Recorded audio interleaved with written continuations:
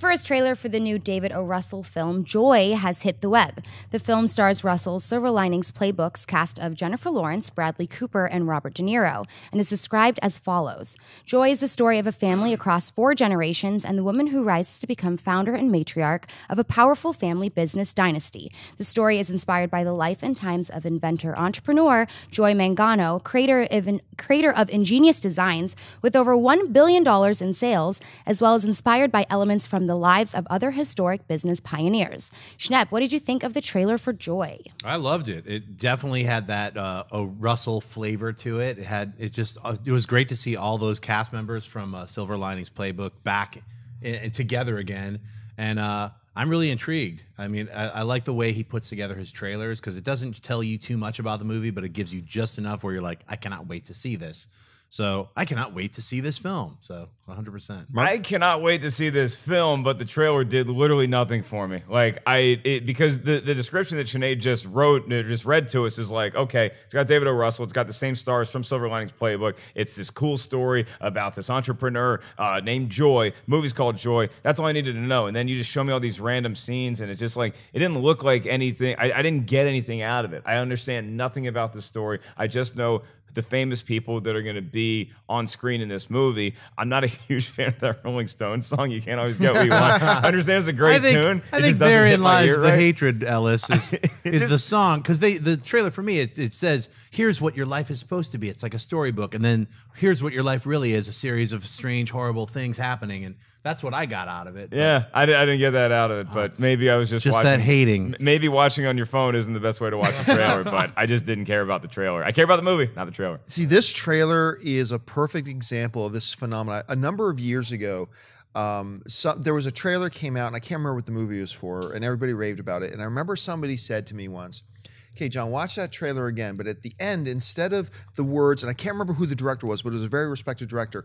At the end of the trailer, instead of the words directed by whatever came up, what if it said directed by Michael Bay?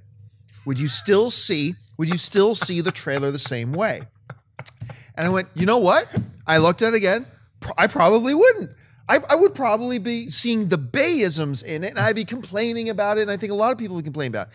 This is one of those types of trailers where if the opening thing was, directed by M. Shamhammer, that M. Night Shyamalan came up, and then I saw that trailer, what I would be seeing is this is just a random sequence of graphics and images being thrown up with an odd selection of a soundtrack, and this was nonsense.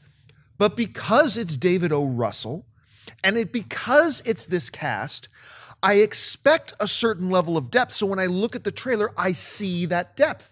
So my experience watching the trailer, having already known it was David O. Russell, and look, David O. Russell, by the way, is one of the most underrated directors going right now. We never talk, whenever conversations come up about who are some of the best directors working today, the name David O. Russell does not come up. But all this guy does is crank out excellence.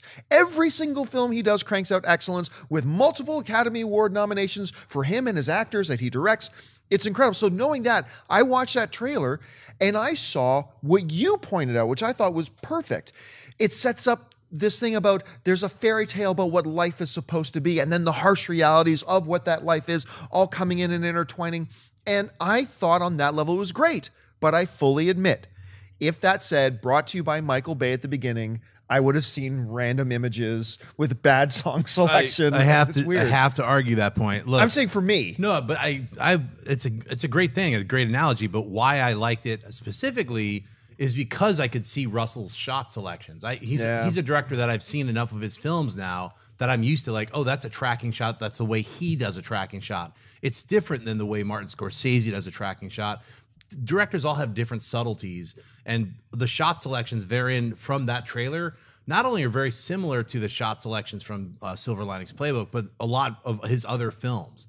So, I mean, if you put M. Night Shyamalan's name up there and you saw those same images, not only would it be like, wow, that's going to be an amazing film. It's a comeback for M. Night. I would also say it looks like he's taking some tips off of some of these other directors because his style's changed.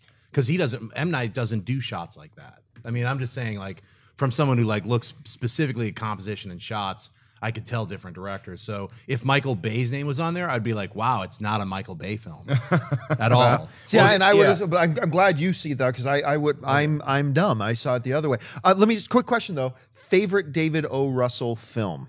Three Kings. I'd probably go The Fighter if I had to, off the top of my head, because that movie encompassed everything that guy's really good at. American Hustle, I thought was really good, but I think some people were disappointed by it. I don't know that it was an Academy Award level film. Silver Linings Playbook is also way up there for me too. Right. So I hope this movie's good. Maybe this trailer was like a magic eye painting that you used to see at the mall. I just need to stare at it for longer, and this brilliant piece of art's going to come out. But I don't like that Rolling Stones song. Sorry.